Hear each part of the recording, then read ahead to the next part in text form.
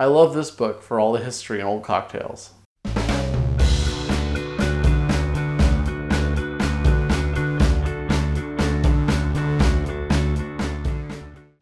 I'm Brian Johnson, and in this episode of Better Cocktails at Home, I'm going to be reviewing Ted Haigh's Vintage Spirits and Forgotten Cocktails. Now, this book was published in 2009, and I really like it for a lot of reasons, mostly because of the history. It's all kind of, as the title suggests, forgotten cocktails, so cocktails from usually long ago that have been really either because sometimes the ingredients would go out and nobody would produce ingredients, so how could you make a cocktail if you didn't have the ingredients?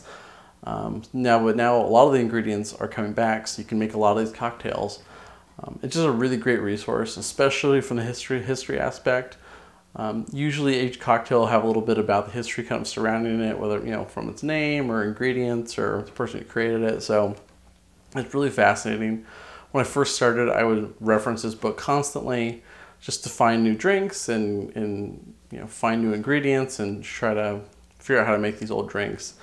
I like that it's spiral bound, it lays flat, it's really easy to work with.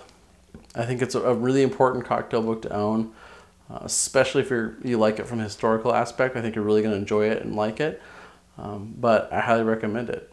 But that's my take on vintage spirits and forgotten cocktails.